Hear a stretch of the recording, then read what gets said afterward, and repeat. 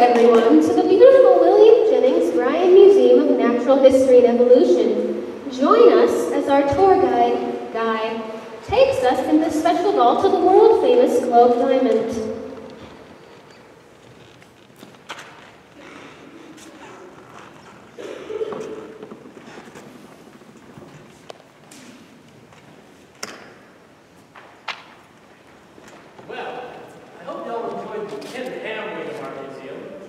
Sorry if the whole thing seemed a bit rushed. Also, I hope you enjoyed our dinosaur exhibit, where anything is possible. Wow, that music gets a better reaction. It was a pretty tough crowd, huh? All right, so gather around, and no touching, please. I'm going to go ahead and seal up this super protective electromagnetic security door behind us.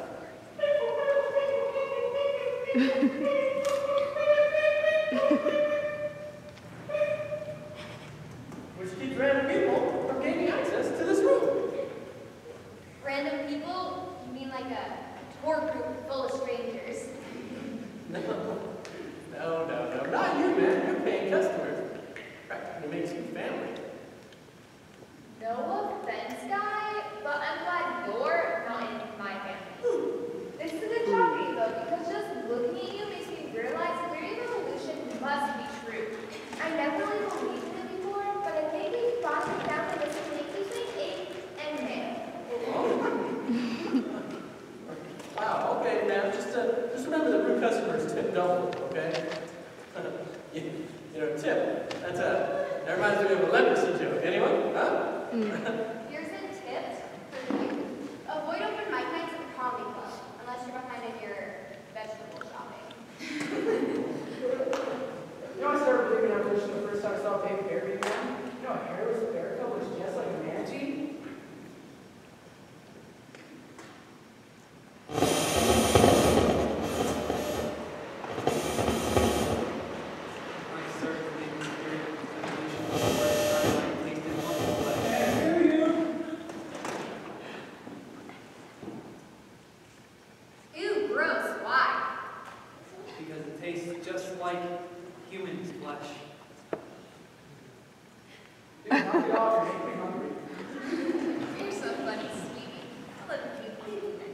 Thanks, babe.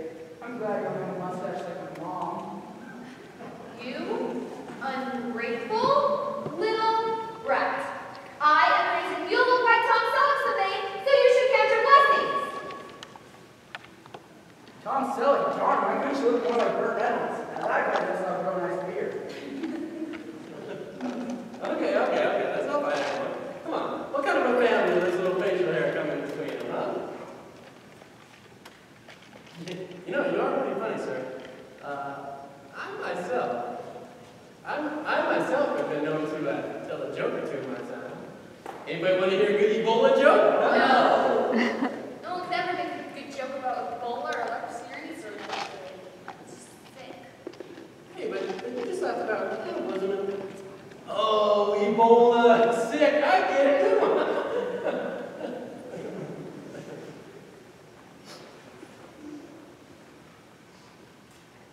These walls, they seem sealed up pretty tight. I was in a room like this once, but there were a lot more communists then.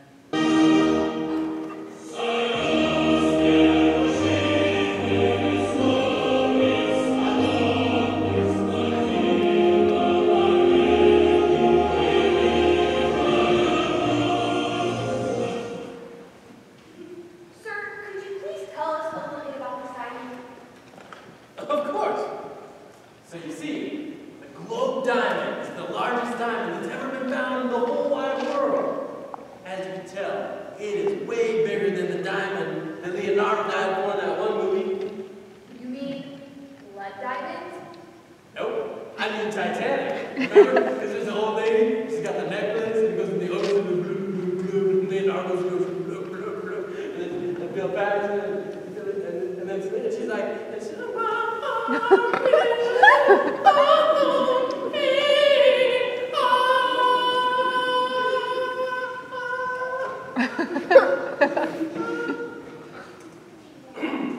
anyway,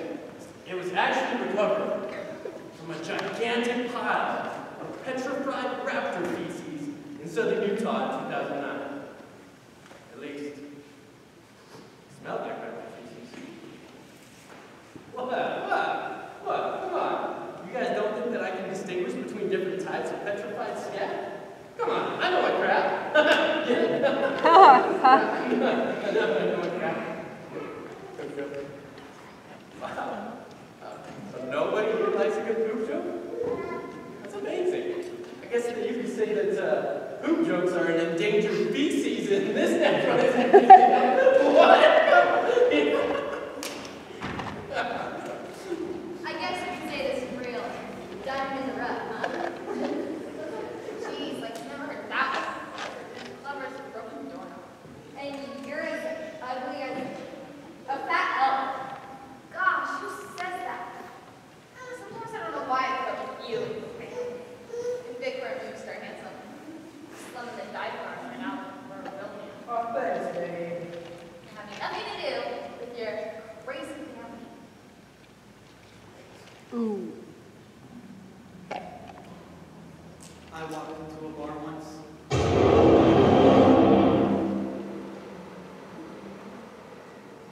Yeah? What? I said, ow. Could you tell us why it's called Glow Diamond? Yeah, alright. So, the reason is because. Probably because it's so big. Duh. Okay, no, actually, it's because. If that was it, Mom, they call it the Earth Diamond. The Earth is much bigger than most globes. Alright, good guess. But the real reason is. Maybe it's because it glows in the dark. That's what I love about you. Where else are you gonna find this kind of way? Okay, that's a good one? No, okay. Alright, so the real reason it's called the globe diamond is because. Drum roll, please! No, it's called the globe diamond because the name Raptor Crap Diamond didn't have the same ring to it. How did you get this job? There must have been an overstaffing problem at Idiots R Us. Nobody gets me. You know, it must be because of my self-deprecating humor. Gross. Self-deprecating. No, I mean self-deprecating. Get it? Because it's cracking. Come on. Don't laugh at her poop joke. For any audience members who are having a hard time enjoying the intellectual conversations in the Chuck Norris Diamond Room, because you, like Agatha, are still trying to figure out why the diamond is called the Globe Diamond, please note that the name is actually an acronym. It stands for Greatest Looking Obtained by Excrement Diamond. Thanks. That's clever. And funny. You're welcome. And thank you for being such a good judge of refined humor. Hey, she hasn't laughed at any of my jokes yet. Okay, so why is this called Chuck Norris Diamond? I was wondering that too. He doesn't seem to have much of history or evolution. Good question. So you see, Probably because his diamond is too. Just like my man Chuck. okay, no, actually it's And because. that was it, Mom. They call it the Bruce Lee room. And Bruce Lee is way more chiseled than Chuck Norris. Good guess. But the real reason is. Maybe it's because I knew you'd be wearing Chuck Norris's beard. Alright, all good guesses. And fun, okay? But, no, okay, so the real reason is. Because. Hold on there 1 second, guy. We all know you're going to take this opportunity to drop another one of your terrible jokes. Don't. To answer your question, Agatha, this is called the Chuck Norris Room for the same reason we have the Ken Ham Wing in the William Jennings Bryan Museum of Natural History. And what reason is that? Because whoever designed this place had a sick sense of humor, or was a huge Bill Nye the Science Guy fan.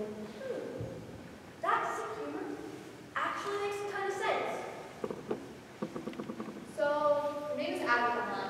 That sounds kind of like a hoity-toity name to me. Where are you from, Lee?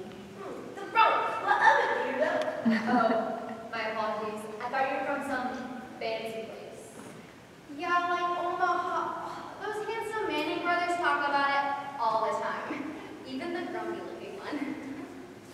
Yeah. Omaha is pretty nice. If you can ignore all the winter comes sweeping down the burn. Yeah, like the old Rogers and Hammerstein musical. That's Oklahoma, genius. Of course, it's still a nicer place than the stinking Bronx. What do you guys do for Bronx? It's one of the top 5 girls in New York. You know? There are only 5 boroughs in New York. You know. Are you sure you aren't related to these guys? Are you sure you want to wear Bronx boots to the bottom of the river? Bronx boots? Is that even a thing? Yeah. Ladies, come on, let's not argue here. I mean, let's not argue about the sensibility of cement sneakers or the prestige of principalities. I'm sure that any bite out of the Big Apple is sure to be delicious, huh? How I can't take it anymore. I'm gonna go home now. No way, babe. This thing is awesome. Come on, have some popcorn.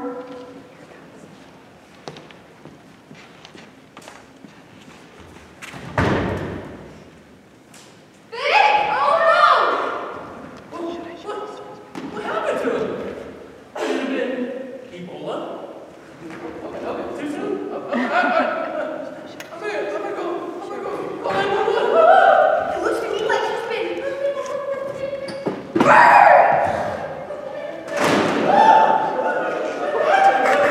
And it's no use.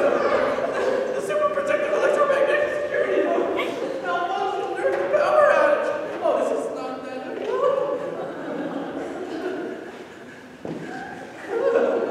I hope you're in too long. We wouldn't have to eat each other to survive. Just like what happened to Billy last year.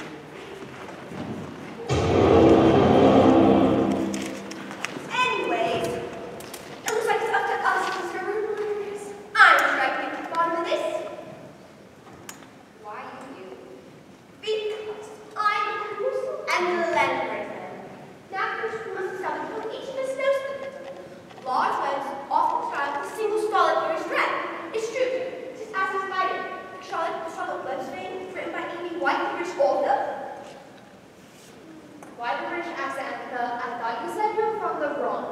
Indubitably, darling, but of course, I'm in South Gloucestershire in jolly old England. It's east of Westmead on the Continental coast. Now, what did you say the victim's name was again? It is fit. That's right.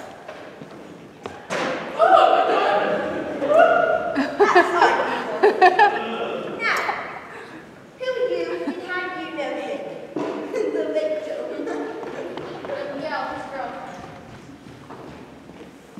I'm Sally, his sister. And I'm Marge, his mom. And I'm Brock, his brother. Or so I think. Very interesting. No, wait. So your name is Brock? Like the Pokemon trainer? That totally reminds me of a joke. This is part of this one. I have made it a full discussion about our current predicament. Okay, ready? Alright, so what does Pokemon trainer Brock say to his bubblegum? This is rather ridiculous. Bubblegum, really? Yeah, bubblegum. Okay, ready? He says, I choose you. Why would we say I choose? Mix up your singular and plural noun verb agreement. W. Okay, alright.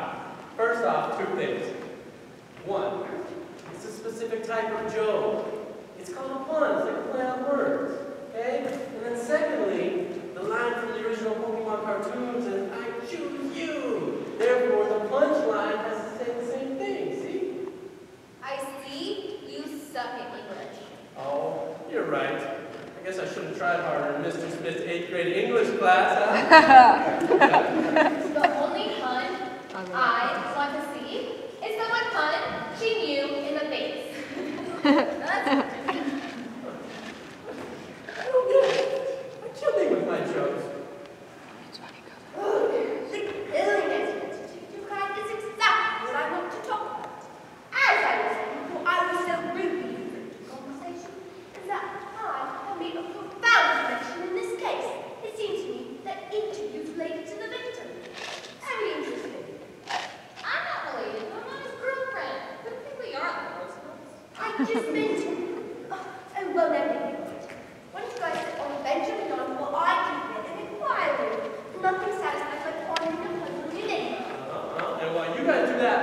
I'm gonna pound on his door and see if I can get us out of here. I was questioning as well. No one is above suspicion. But I don't even know any of you people.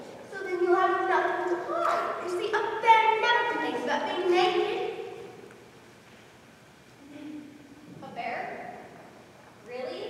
Like the wild animal? Affirmative. 'Tis a common expression in the Queen's tongue. I doubt it. Bears aren't even naked. They have fur just like all other animals. Duh. I started believing the theory of evolution. First time I saw how much a baby bear was just like a man. Dude, Vic just said that like 10 minutes ago. So, no fur. I guess that makes him a bear, huh? Precisely my point. Precisely my point. Now, let's find out if Guy is a bear or not. What might he be hiding in his diamond scrap sword? Now, Guy, you may be a terrible comedian, but you're even worse to Guy. Please, sir. Thank you. Now, tell me, how did you get this job? Okay, listen. One time I cheated on a test in Mr. Smith's World History Humanities class. Okay, I claim to be great at history, but in all reality, I don't know the Mesozoic era, from ancient Mesopotamia, from medieval Europe.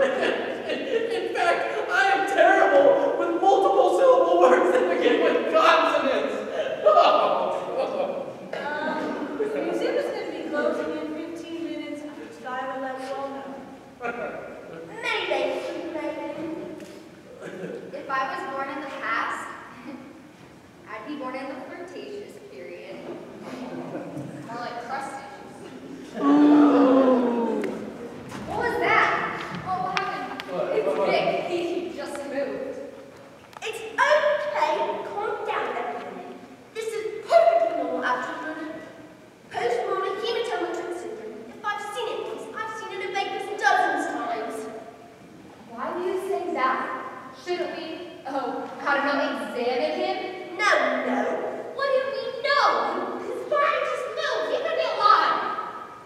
Please, darling. Trust me. I should know. I am an enormous Dick Van Dyke fan. Now, Rose, I regard that he came to stop illegitimately. What do you think would have been his motivation for this criminality? I needed a job. Our economy is wrecked. Do you know who our president is? Or maybe you just wanted to have access to the world's most expensive diamonds. Come on, lady. I'd never steal that diamond. I mean, times are tough, but Obama isn't that bad. Should this play ever be performed after 2016, feel free to substitute the current president's name here. If recent history is any guide, this joke should be relevant for the next 50 years or so at least. Barack Obama isn't that bad. His fine record of foreign affairs is accentuated by the exemplary choices that made in his cabinet selections, especially his secretaries of state.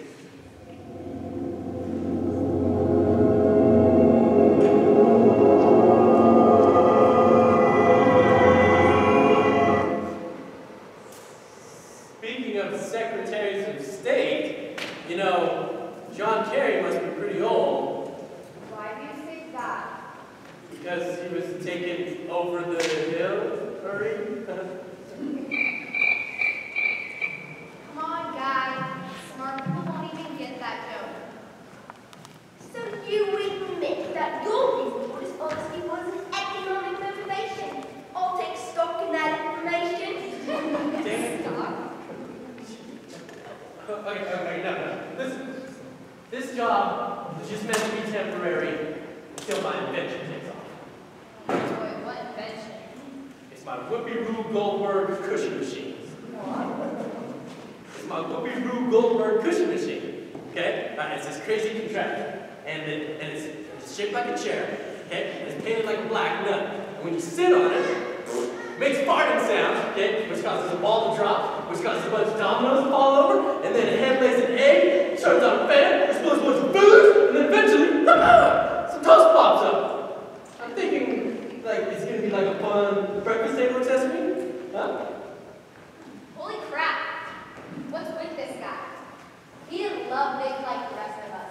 Besides, you all saw how upset he got when nobody laughed at his jokes, but we all laughed at Vic's jokes.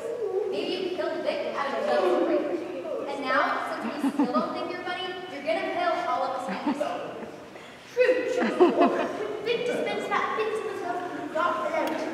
Your cause for comedic genius was lacking in the mind of respect. Yeah, and his blushing jokes? Man, Vic was funny. No wonder you wanted him dead. That wasn't a joke. I hope we get out of here soon. The thought of it just making me hungry.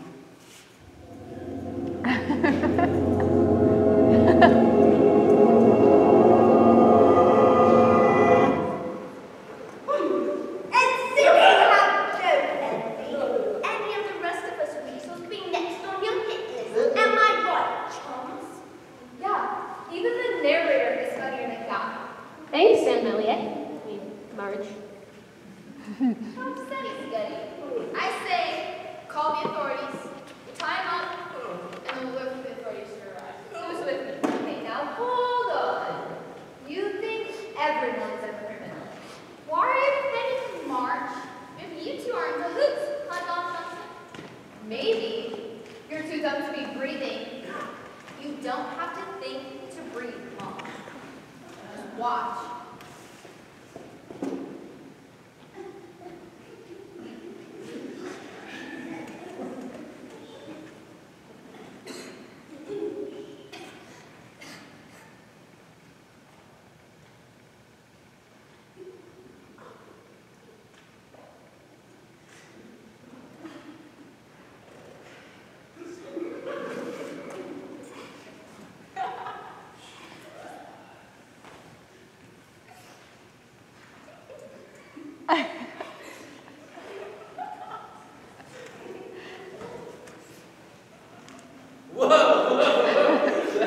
That was almost an uncomfortable silence.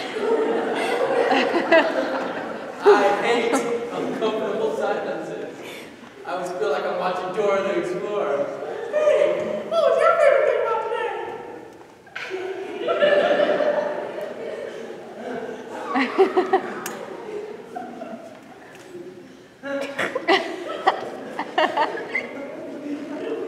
Oh, I like that too. There we go. Too bad. You don't have Matt here to help us out of this room, huh, guy? Now that was an interesting exchange. Yeah, you were sure put Dickie's guy in murder. Tell me, what is it you're trying to hide? I don't have anything to hide. Ask me whatever you want. Okay. What's your favorite scary movies? Bambi. Interesting. Who's your favorite superhero? The Joker. I like what I always wanted to be a Pokemon trainer. Wait. How does that not help my joke for murder? Anyways, yeah, what color necklace do you have on? Excuse me? What kind of question is that? I don't answer you. Nothing to hide. Since you needed to hide identical. Tell me, why did you kill Vic, the victim? I can kill Vic. I loved him. Well, he didn't love you. Oh, snap. You're only saying that because you hate me, Mr. Caveman. Ooh. No. Seriously, I saw him getting Subject's phone number in the Caveman Center earlier. You lied. You look bad. You look like you belong in the Caveman Center. Calm down. Since I am a fine detective, I know how we can prove or refute this claim. I'll check his pockets.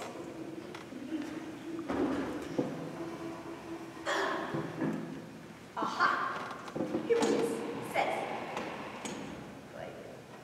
Sally. 8675309. Interesting. Sally, huh? So the sister gave her brother his number in the phone. Hey, that exhibit. Maybe you guys all like the Roosevelts. Okay, maybe I got a new cell phone and I was just giving my brother the number.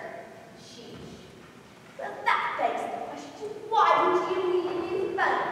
Could it be that you were trying to hide from someone?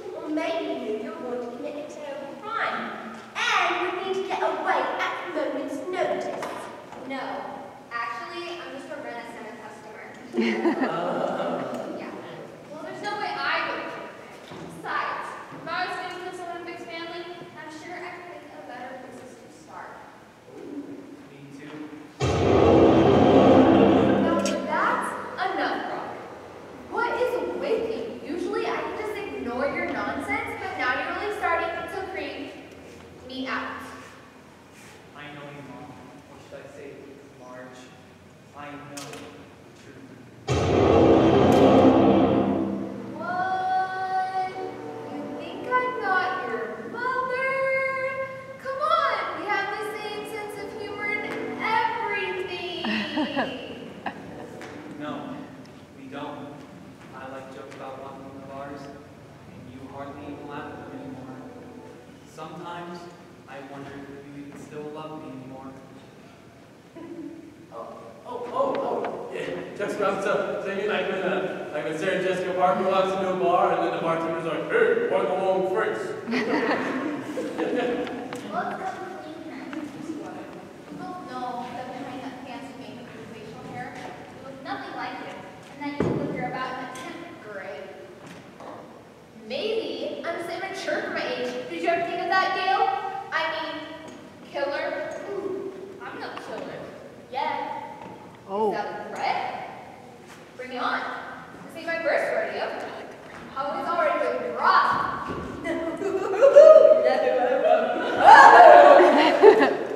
Now, watch. You sure seem to disapprove of Vic's choice of girlfriends. Helgi, did you kill him because you could hardly stand thought he'll ever become a part of the family? That is just ludicrous. I would have killed her long before I ever killed Vic. I mean, he was my favorite child. Normally I would take offense, but now. Mom, what am I, like, chopped liver? What? Well, Sally, you are kind of absurd sometimes. What are you talking about? How could you say that, Mom? Remember a few years ago when the last episode of Lost was going to come on? I told you I was going to DVR it and watch it when I got home, but no, you had to call me right after and spoil everything.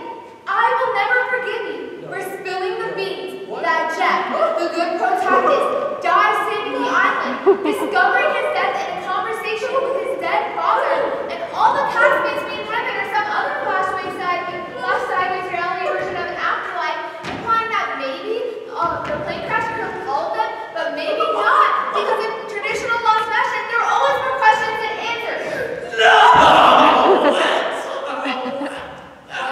What's wrong? No, I've been watching Lost on Netflix. I only had 3 episodes left. Not Jack, why?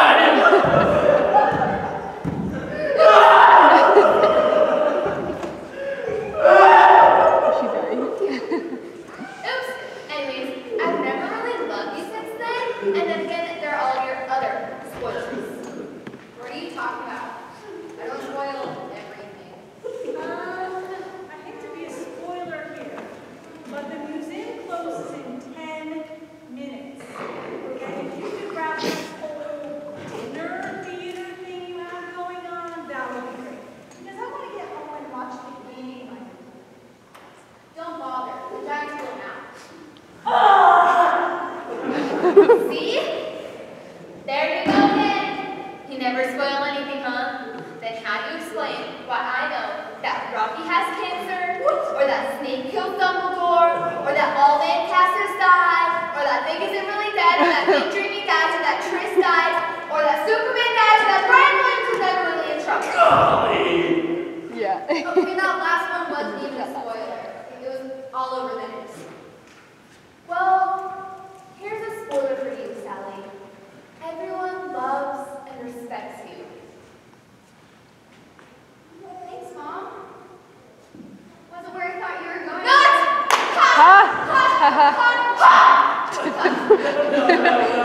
No way! Are we seriously laughing? We're seriously laughing at not jokes now? You're the worst, Mommy! That'd be the mom from Futurama. Or it could be from Mom that let her kid get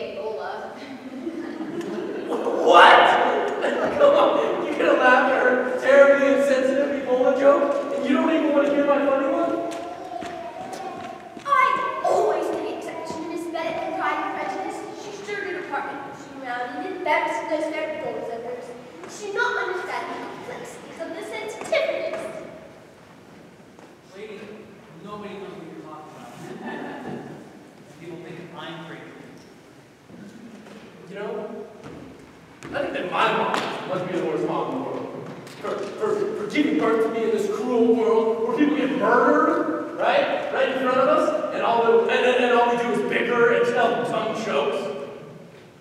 Or it could be the mom from Home Alone.